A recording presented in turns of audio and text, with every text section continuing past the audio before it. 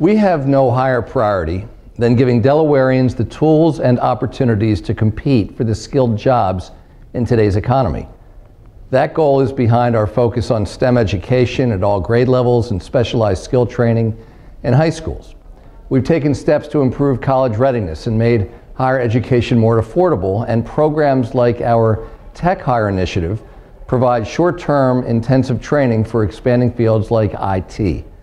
Even when people have the right skills, however, we know other barriers sometimes prevent them from entering the workforce.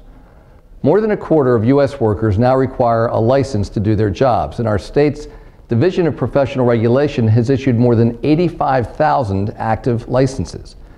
Many of our licensing and certification requirements are well-founded, ensuring professionals are trained to keep people safe and earn the public's trust.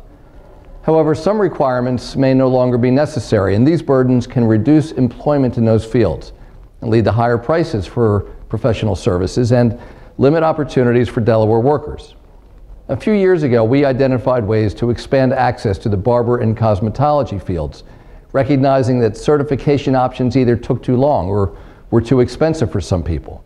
I support a proposal to remove long waiting periods for ex-offenders seeking professional licenses. And this past week, I signed an executive order to bring together my cabinet, legislators, community advocates, and members of regulated professions to review existing licensing regulations, look at best practices from other states, and recommend ways to eliminate unnecessary barriers to entry.